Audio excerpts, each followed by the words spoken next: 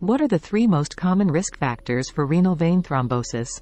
Renal vein thrombosis, RVT, is a condition characterized by clot formation in the renal veins, leading to potential kidney damage if not promptly addressed.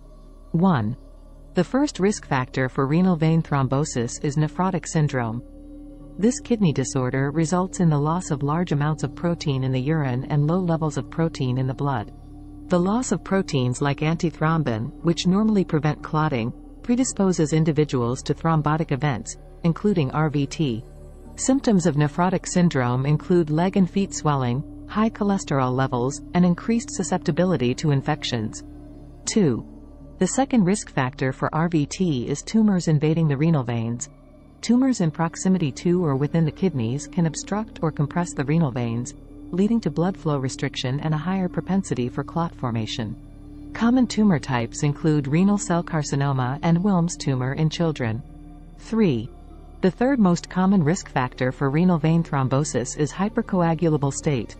This refers to conditions that make blood more prone to clotting, due to genetic mutations, certain medications, or medical conditions like antiphospholipid syndrome. Statistics and prevalence. As many as 40% of patients with nephrotic syndrome may develop RVT. Early diagnosis and treatment are key to reducing complications. Further reading for a more comprehensive understanding of renal vein thrombosis, scholarly reviews and academic articles offer in-depth information on its risk factors, diagnosis, and treatment options.